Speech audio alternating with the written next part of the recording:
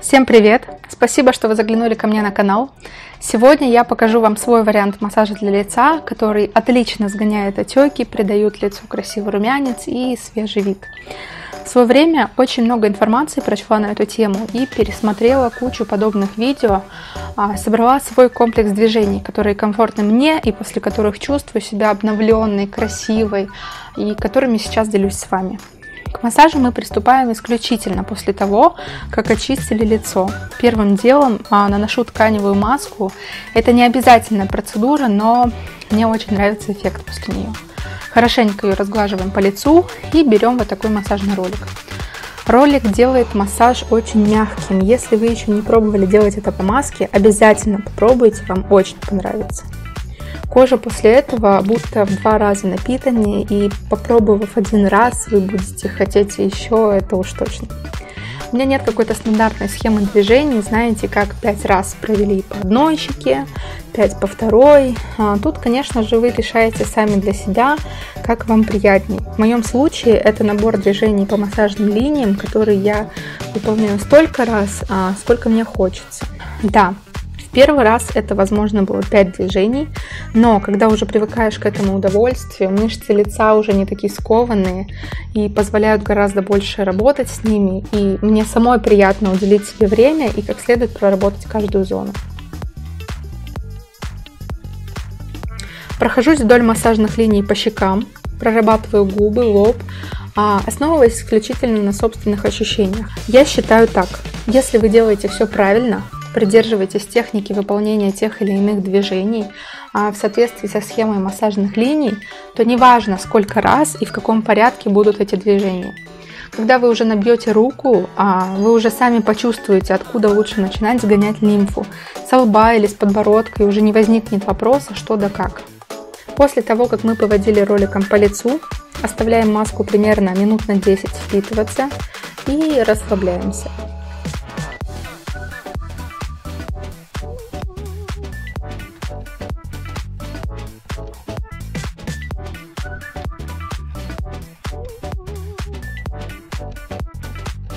Далее снимаем маску, остатки разносим по лицу и по шее. Если маска быстро высыхает, как в моем случае, то напитываем кожу дополнительно каким-то маслом, которое вы заранее подобрали, комфортное для своего лица.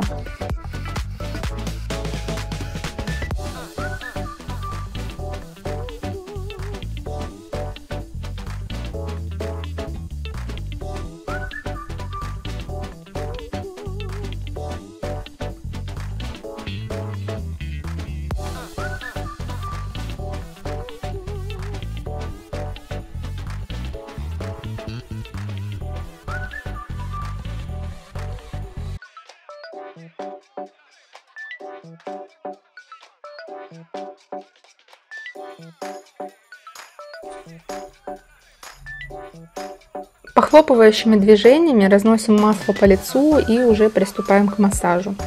Мое любимое движение для поднятия щечек — это от губ к вискам, кончиками пальцев натягиваем кожу.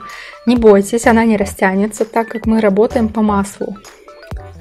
И люблю все это сгонять к шее, выводим лишнюю воду и продолжаем прорабатывать каждую зону.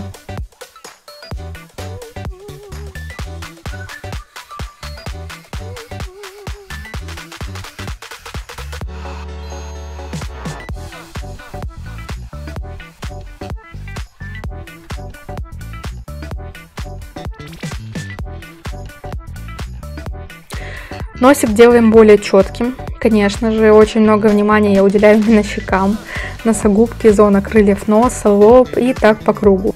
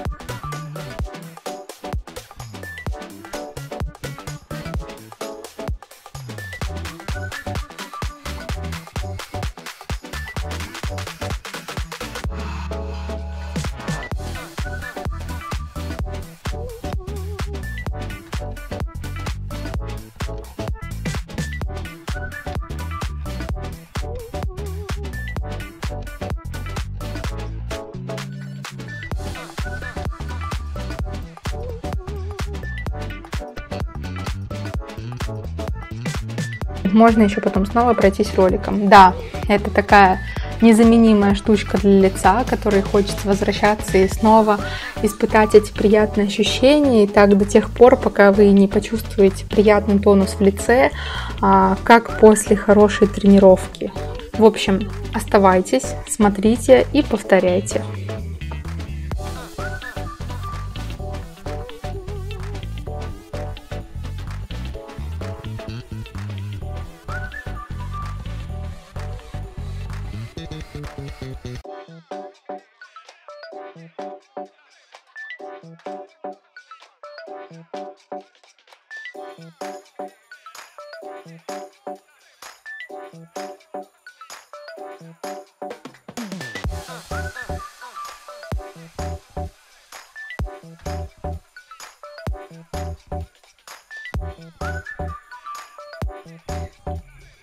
Количество подходов в моем случае может быть бесконечным. Такой массаж, он всегда приводит меня в чувство, если я не выспалась, сильно отекла. Да много разных причин, по которым лицо выглядит помятым. И тогда на помощь всегда приходит такой массаж. После него лицу просто не остается другого выхода, как податься и выглядеть свежим, отдохнувшим и сияющим. Надеюсь, это видео оказалось для вас полезным, и вы тоже попробуйте себе сделать такой массаж. Ставьте лайки, пишите комментарии и подписывайтесь обязательно на мой канал. Мне будет очень приятно. Вам не сложно, а мне поможет продвижение канала. Всем спасибо за просмотр. Пока-пока.